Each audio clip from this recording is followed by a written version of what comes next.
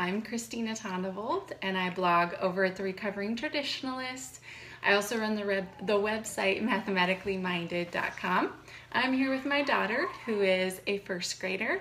So we wanted to show you the game Number Sandwiches. Now this is not one that I came up with. This game actually comes from Constance Camille's book, and it's called Number Sandwiches. So basically, you have the kiddos working on one number. So Sierra picked this number, and so I made sandwiches of these cards so that it is 10, but she can only see one side.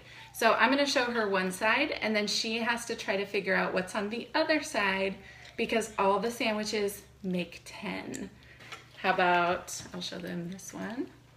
What's gonna be on the back of this one? 5. You're right. Okay. Then she's got this one. What's on the back of this? 7. 7. So that just provides lots and lots of practice on one number at a time. Normally you have the kids create 10 sandwiches and then have them kind of go through back and forth, back and forth.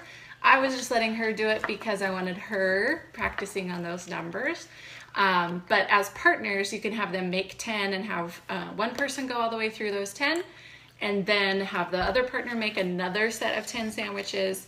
And we are using those Savvy Subitizing cards, but you can use any Subitizing card that you want, or even just numeral cards if your kiddos are ready for numeral cards. Have a great night and enjoy Number Sandwiches.